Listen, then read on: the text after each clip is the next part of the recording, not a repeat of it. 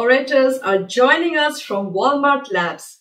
Arun comes with 20 plus years of experience and is currently working as the Director, Software Engineering at Walmart Global Tech. He leads a team of technical consultants, CRMs, and program managers for orchestrating Walmart's application cloud native journey. Arun will be leading today's session with his colleague, Mr. Praveen Kulkarni, who, as a Director, Software Engineering at Walmart, comes with 20 years of experience and is responsible for setting up the engineering and DevOps teams at Walmart. In their power-packed talk today, they both shall share the golden nuggets of insights on how Walmart Global Tech is efficiently executing chaos engineering across all its digital solutions. We are very happy to bring to you Mr. Arun George and Mr. Praveen Kulkarni. Lighting up your screens right now. Hello, everyone. Very good morning, good evening to wherever you are located. My name is Praveen Kulkarni, and I work as a Director Software Engineering for Walmart Global Tech. And I basically take care of multiple functions within Walmart. For this topic, to set the context, I lead the SRE and the performance engineering function. And in today's session, me and my colleague, we're going to be talking about chaos engineering, the way it is done in Walmart. Arun, would you want to go ahead with your introduction? Hello all. Welcome all of you to this session on chaos engineering within Walmart Global Tech. My name is Arun George. I'm a Director of Engineering for the tech platforms area within Walmart Global Tech. I'm pretty sure most of you are familiar with chaos engineering, but I'm not that sure whether all of you know about Walmart that well. So let me begin with that. Walmart is world's #1 company in terms of revenue. We have been the Fortune 1 company for the last 10 years and just missed to be on that top spot only a couple of times in the last 20 years. Walmart has been in the retail business for more than 60 years now. Walmart has around 5,500 retail stores in the US and almost the same number of stores internationally. Most of the US stores are gigantic supercenters with an area of 200,000 square feet and more. Walmart has 10 big e-commerce brands around the world, Walmart.com in the US being the most important one. Walmart has relied on technology to make it the world's largest retailer. We are known to adopt the latest information technology throughout our history. Our software systems control various store systems like the POS system, IoT devices in the store, all the supply chain, logistics, and warehouse management systems employed throughout our network. We also build and operate complex e-commerce websites. Stores and e-commerce work in tandem and fulfill each other's needs. Now, you might be wondering why I'm talking about all of these details in this session. This is just to give you an idea about the scale of transactions, the size of data, and the complexity of our applications. Considering the scale of operations, it is imperative to think about something like chaos engineering. We'll explain about that in a bit. At this point, I would like to introduce my colleague, Mr. Praveen Kulkarni, who is the Director of Engineering within Tech Platforms area again. He is a resident expert on chaos engineering and building resilient systems in general. Again, just to give you a little bit of how it's done within Walmart. Global Tech Platforms is a centralized team within Walmart, which enables a global hybrid cloud solution for Walmart Global Tech. We own one of the largest private data center setups in the US, and we have partnerships with Azure and GCP to build a hybrid cloud ecosystem. Our software solutions are deployed across various private clouds, public clouds, and our edge locations. So it ends up being a very complex system with a lot of dependencies and interconnections. Most of the modern systems are built as microservices, but then there are a number of legacy monoliths also in the mix. So these systems interact in complex ways and are dependent on each other. Even though we are the Fortune 1 company, we aren't above and beyond CAP theorem. You all know CAP theorem. We want to make sure our systems are available and are consistent as much as possible. But partition tolerance is a reality that we have to deal with. Building resilient systems is an art. We are here to talk about that now. We'll go through some of the solutions that Praveen and his team have built for Walmart and see how it might be beneficial for all of you.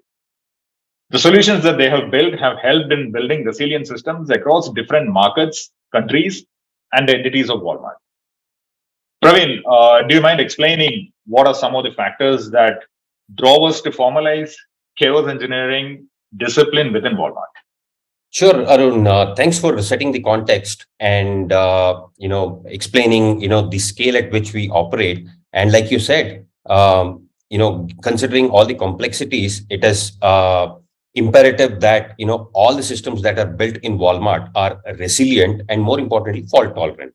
Now, we've talked about what chaos engineering is. I'll come to that in a bit. But before I do that, let me give you a background of why and why we ventured into this space. We all know that all the various orgs have the stress testing, or what's called the performance testing, is part of every org's DNA. But what is missing in many of the cases is on the resiliency discipline or the resiliency aspects of whatever is done. That is one major driving force. And the second one, like Arun, you mentioned about the hybrid cloud strategy.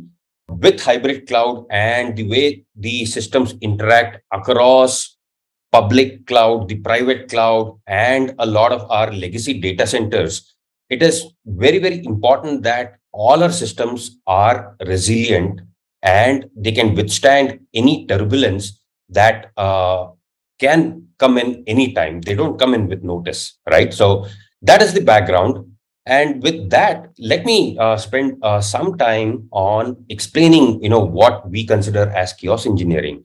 So the simple definition is chaos engineering is a discipline which subjects any system to failure conditions, and it will help seek answers to questions like what's the impact to the overall system and its consumers if it were to go through any fault conditions or chaos conditions. And the other question is, how quickly can it recover when the failure or the chaos condition ceases? So that's also an equally important aspect, right? Of course, there are other aspects to how you can look at chaos engineering. But in terms of the objectives that we went after achieving through the chaos engineering discipline is one, how the systems can fast fail and fail gracefully. And that is super important considering that, will have to contain the blast radius of any chaos conditions that a system can potentially go through. And the third objective is how can the system recover without any manual intervention if the chaos condition were to go away. And the fourth one is when a system is subjected or is undergoing a chaos condition, we have to make sure that the other system functionality is not impacted.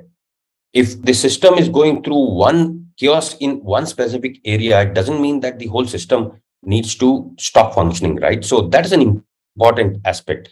And all of these objectives put together help us in being very aggressive towards the overall mean time to recover. So considering that, in the retail space, how quickly can we recover from a given condition is what to the overall business. And like you can see on this slide, I've listed out some very common chaos conditions. Now, this is not like a super set of everything that you can do, but some of the common chaos conditions are like, hey, what happens when a downstream dependency or a service fails, or it is going through a restart, or if it is slowing down, or what happens when your container or a VM or a server were to slow down. Slowdown can happen for multiple reasons. And the other aspects are like, if you have dependency on a cache cluster, what happens when the cache cluster is going through some turbulence in form of like a node suddenly goes down and triggers a rebalance, or a node gets added to the cluster and that also triggers a rebalance, right? So these are few examples. Of course, I'll not go into the details of everything that's listed on this slide here, but that gives everyone a general idea of what we mean when we say, when we talk about a chaos condition. So that's a very, very high level overview of what chaos engineering means within the Walmart ecosystem. Perfect. I think this sets a context on what is chaos testing. This is very, very useful. How about we go into something like, what are the things that an organization should take care if they want to implement chaos testing or chaos engineering in general? Sure. I think that's a great question, Arun. Before I get into that, in the Walmart scenario, for the chaos engineering, we broadly classify it into three dimensions. Like you can see on the slide here, we deal with chaos at the platform level. When we talk about a platform, it could be like, your cloud offering, it could be your, container platform, it could be a bunch of VMs or a, platform as a service that is offered.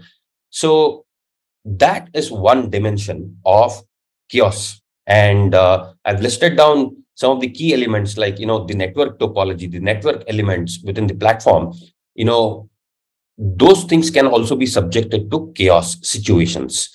And DC failover, that's the most common thing. DC failover is usually talked about in the disaster recovery scenario, right? But when we talk about chaos engineering, it is more than just DC failover. It could be, failover within the same data center between multiple clusters, or your whips going down. It could be a lot of these things within the platform. The second dimension is everything related to the data sources. Now, data source can be in different forms. Like it could be your relational database, it could be your cache cluster, it could be your NoSQL, or it could even be as simple as storage, where data is persisted. So some of the very common chaos scenarios are like, you're failing over DB from primary to secondary, or if the DB has slowed down for some reason, or, like I talked about, cache nodes, rebalance and other things, right? So these are some very common chaos situations for the data sources. And the third one, which is more relevant to a lot of the development community, is the application resiliency. Now, at the application level, there are multiple ways to look at how a chaos can happen. So these are the three broad dimensions. And when you talk about resiliency or chaos as a whole, it could be a combination of two or more of these dimensions, right? But in the Walmart scenario, it is being tackled in three different dimensions. So that is, having mentioned about that, I'll come back to your original question on what are some of the typical things that are part of a resiliency exercise. Now, one thing I want to call out here is I'm using the term resiliency while talking about chaos. Now, if your chaos engineering strategy is very well defined, then that actually results into your systems being more resilient. And that's the reason why, I'm terming this slide as a resiliency exercise. And when I say chaos strategy at the org level, now this has to be very well defined in a way that, the various teams, the various entities in an organization can adopt and implement. So this gives you a very uniform way of defining the chaos strategy within a large org. And with this, it is also super important that, we have a very well defined fast failing strategy. We have readily available circuit breakers that can be reused across different microservices or different systems. And also the other thing is like, what is it that you want to achieve out of your chaos strategy? So that end result is, super important to, have more, beneficial results. And the other aspects are like, in terms of the design and implementation, when you talk about this from a resiliency standpoint, it is super important to have, identified the dependencies for your systems and what are the SLAs you're dealing with.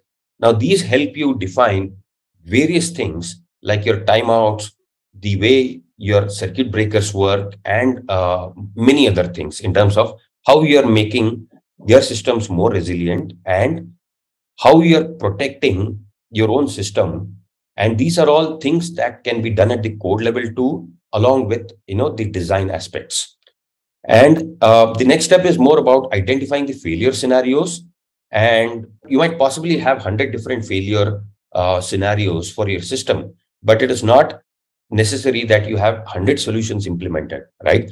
There are possibly 10, 20 different failures that can be addressed with something like a circuit breaker. That's one simple example. And the fourth step is, how well are you testing and making sure your system is resilient? Now, for testing this out, it like the failure scenarios identified, you actually subject your system to those conditions.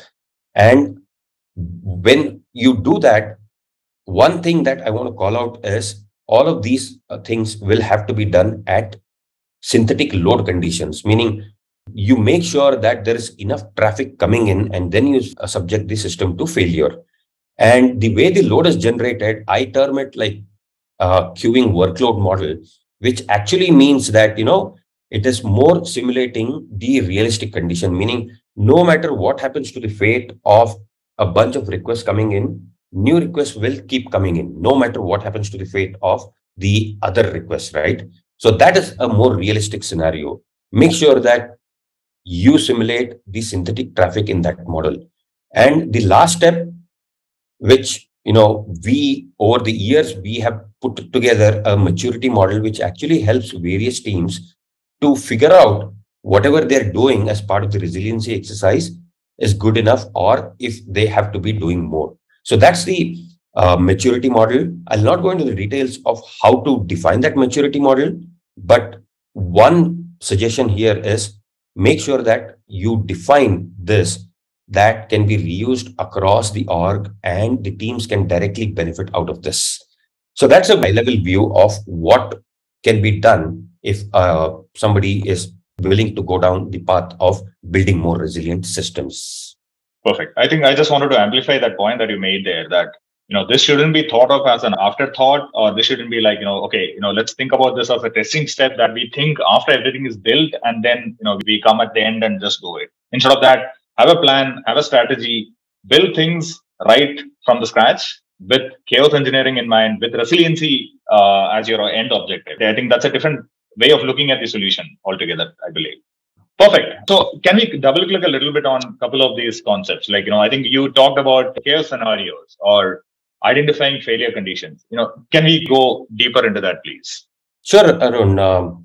So the one thing that is super important is, for you to be knowing what are the different ways in which you can expect your system to fail, right? On this slide, I have a very, very simple diagram to the right, which actually talks about a lot of things. But for this discussion, let us assume I own service A, and my service has dependencies in systems A, B, and C. And it also has dependencies on various data sources, like I was talking about, right? It talks to a relational database. It talks to a Kafka queue. It also talks to a memcache cluster. So considering this architecture, this is a very, very simple architecture. Now let's figure out, how we identify the chaos conditions or the failure scenarios. Now let's take dependency A. So one way of identifying a scenario is, I slow down service dependency A and see what is the impact that my service is having. So slowing down dependency A, doing like a rolling restart of all the nodes within dependency A, or you sever the network link between service A and dependency A. These are three simple chaos conditions that can happen. Of course, there are many, many other things that you can consider. Likewise, when I say like, hey, dependency A is going through some chaos conditions. So some part of the functionality that I serve within my system is going to get impacted. Now, that is to make sure that, my other functionality that I serve from my system, they are not getting impacted. Like in this diagram, I have functionality that depends on dependency B and dependency C. So I need to make sure that, I ring fence or have my design or implementation such a way that if the chaos in dependency A were to happen, my functionality for dependency B and C does not get impacted. So that will make sure that, the blast radius of what is happening is just restricted to dependency A alone. And while I'm making sure within my service or my system, I'm fast failing, my circuit breaker opens up and does all that good things that I just talked about. The same scenarios can be adopted to dependency B and C. Now, coming to the relational database, a database can slow down for various reasons, or you might get into a situation where, your relational database has to fail over from your primary to secondary. Now, those are some of the typical examples. And with a Kafka queue, what happens is like you keep posting messages into the Kafka queue. What happens if the Kafka queue were unreachable for some reason, right? What happens to your system? And likewise with the dependency on the cache cluster, there are multiple scenarios. Like I will take a cache node out of the cluster. That will trigger a rebalance. Or I add a cache node into the cluster. That also triggers a rebalance. Now, when rebalancing happens, a lot of system resources go into fetching data and copying it from one place A to place B, right? And that also depends on the replication factors that you set within your cache cluster. So these are some of the very, very common, chaos scenarios. And this is one way of tackling and identifying what are the different chaos conditions that your system can suffer. And of course, with all this, the end goal is the upstream client or your consumers don't have to wait for too long to hear back from you. And that purely depends on, what's the fast failure mechanism you've implemented and what kind of a circuit breaker you have. So that will make sure that the blast radius is contained within my system and it doesn't propagate elsewhere. So that is what I mean by the blast radius. So these are some of the things, Arun, that we typically do, and we suggest teams to be adopting this. Perfect. So to summarize, I mean, you have to understand your system, the dependencies, the components that are involved. How can they fail? In what different ways can they fail? And how do you look at addressing the different classes of failures? You may not have to go after each and every failure, but the classes of failures, and how do you take precautionary measures about that? How do you design precautionary measures about that? Right? Once we do that, do you mind going to the next step, which is like, how do we perform testing, the actual testing? Can you give a little bit more details about that once you identify the scenarios and you know how it is going to fail? Sure, absolutely. Now, we've done all the hard work. Like we've talked about strategy, we've talked about the implementation, what needs to be done as part of your design and implementation phase. I've also talked about how do you identify possible failure scenarios. Now, let me go into the validation aspects of all the hard work that we've put in here, right? So if you've got all the steps we've talked about until now, if you've got them right, then the next thing about how do you test and validate should be fairly straightforward. And for the sake of simplicity, if, from a validation standpoint, what we do is like, we define failure scenarios. Like I touched upon that. And when you define failure scenarios, you need to be very, very sure about what is the expected behavior. Now, you slow down a database.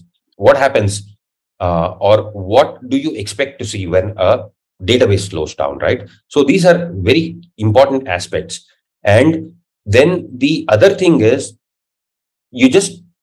the failure scenarios that you identify, you need to be very sure of how you're going to simulate or inject those failure conditions.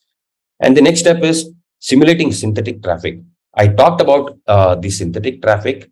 And the one thing I always tell every team is when you're doing the validation, make sure that you have the right amount of traffic coming into your system. Now, if I've seen teams where, they do some, API calls through, let's say, a postman job or a curl command running in a loop. Now, that may not suffice, or that may not give you the right kind of observations from the failure conditions or the scenario that you're executing. And the when you're simulating synthetic traffic, you need to be very sure that, the metrics that you're seeing are stable. Meaning, when I talk about metrics, it could be your error rate, it could be your latency, it could be the throughput you're getting. You need to make sure that, the system is behaving well before you actually go to the next step of introducing the chaos. So the third step is where we introduce the chaos. And once we introduce the chaos, that's when the real, challenge is going to be. Now, you'll have to be on your toes to get your observations. When you introduce the chaos, how quickly or how your system is fast failing requests, because your system is already experiencing some chaos. So your circuit breaker opens. How quickly is it opening up? And when you're fast filling the request, what is it that your consumers are seeing, and are they getting impacted? Are the request queues piling up on your own hardware? What sort of an impact do you see in terms of metrics? Like, is the error rate increasing? Yes, possibly the error rate, the latencies, the throughput will see some fluctuation when you introduce the chaos. But other than that, it should not be like, your error rate has jumped from, 0.1% all the way to like 70%. Now, if that happens, then it's very clear that, there's something really wrong and your system is not resilient enough. How are your consumers getting affected? Like, talking about blast radius, you need to make sure that, your consumers, while they see that, there is an error message, friendly error message that they are receiving, but they're not being made to wait forever to hear back from you, right? So that blast radius needs to be contained. And the other and the most important thing is, when all of these chaos conditions happen, one key takeaway will be to make sure that, the appropriate alerts are getting triggered. And when I say alerts, I've introduced an intentional chaos. Now, is it triggering the right kind of alerts? And it has to be the right kind of alerts. And that also helps us validate a lot of things from the observability aspects of the organization, right? So that is also a key element which helps us in keeping the mean time to detect to the lowest possible number. And the last one, and the most important one, is you remove the chaos and then you measure how quickly you're recovering back. And the expectation is you recover without any manual intervention. I say this mainly because, one common thing is like, hey, I need to restart a cluster of, 2,500 instances to actually recover. Now the chaos has gone away, but my system has gone into a state where I cannot recover unless I restart. So that shouldn't be the case. So these are some of the very, very key things, and a very, very simple approach to the chaos testing that is put together in Walmart. Perfect. I think this is really useful. I think we are kind of close to the time also. So can I quickly ask you, what are some of the tools that people can use, which are available out there in the market for these phases? Sure. When we talk about chaos engineering or chaos testing, right, it is typically, confused to be like everything about tools. But considering all these steps, you will need basically two key elements or tools. One is a tool to inject your chaos, and the second one to simulate the synthetic traffic. Now, to simulate synthetic traffic, you have tons and tons of options in the open source world, or you also have paid vendor solutions that are typically used in your performance testing. And from a chaos standpoint, there are open source offerings like, your Chaos Star, which I call, it's like the Chaos Monkey, the Chaos Gorilla, and we also have the Chaos Blade. And these are all open source offerings. And these are some of the very important things that you would need from a tool standpoint. Perfect. And just to reiterate your point again, it's not about getting a tool from the market and just blindly applying it. It's more about knowing your system very well, how the system should behave, what are the expectations, how should it handle the load, how should it handle slowness, all of those things, right? I mean, you need a deeper understanding of the system. Exactly. Perfect. With your long years of working on these solutions for Walmart, can you just talk about some of the key wins that you had from Walmart point of view? Sure. Yeah. I think, there are multiple things that I can go on and on for, hours together. But, in the interest of time, I just want to highlight some of the key wins that we've had across the organization that are listed on the slide here. A structured chaos engineering approach has helped us identify areas where service failover was taking longer than anticipated. And, a large chunk of application, the container sizing, the VM sizing, while it is all done keeping in mind the, performance or the scalability aspects, but from a chaos standpoint, if it were to go through turbulence, what kind of a, hardware sizing you will need. So all of that were completely streamlined. And like I was mentioning about the timeouts, the whole chaos engineering approach helped us streamline the way, scientific timeouts were arrived at across various systems, across various services. And we were also able to identify key areas where circuit breaker is absolutely essential. There are areas where you can do without circuit breakers, but this whole structured approach helped us identify what are the key areas where you absolutely need something like a circuit breaker. And, it also helped us identify, the threats being held, like, the system resources being held for much longer than anticipated. And like I touched upon in the last slide, missing alerts. When chaos is injected, when the chaos is being experienced within a system, you expect to see the right kind of alerts. So quickly what's happening, right? So those are some of the key wins that we've had across the organization. There are multiple things that, like I said, you can go on forever. Perfect. I'm not seeing many KPIs and time savings and things like that typically gets listed. I'm very happy to observe that these are all systemic improvements that are spanning across multiple systems and the holistic improvements. Perfect. I think we are close to the time. So, do you mind sharing some of the key takeaways that people can, or with your experience, what do you think people should take away from this session? Yep. Sure, Arun. I want to leave the audience with some of the key learnings that I have had in the years that I've spent doing chaos engineering. And some of these are listed on the slide here. I'll quickly go through them. The first and the foremost thing is a mind frame change. Except that, every system that you build can fail. Only then, you can make your system more and more resilient. And like, we touched upon it a little bit earlier. Chaos engineering is not about only chaos testing. And it is not about a tool that will help you bring in chaos engineering discipline. It is more than that. And chaos validation should happen at load conditions only. When I say load conditions, it is like you have the right kind of traffic coming in, the synthetic traffic, like I talked about. And fast failing, like, most of us know what it is not equal to having aggressive timeouts. Now, aggressive timeouts cannot replace the need for you to have, the fast failure or the defensive mechanism. And last but not the least, resiliency needs to be built into the system from the initial stage as early as the requirements and the design and implementation. So these are some of the key learnings I've had over the years that I've spent on chaos engineering. Perfect. That was really insightful. Thank you, Praveen, for condensing your experience and wisdom into few key bullet points and action items.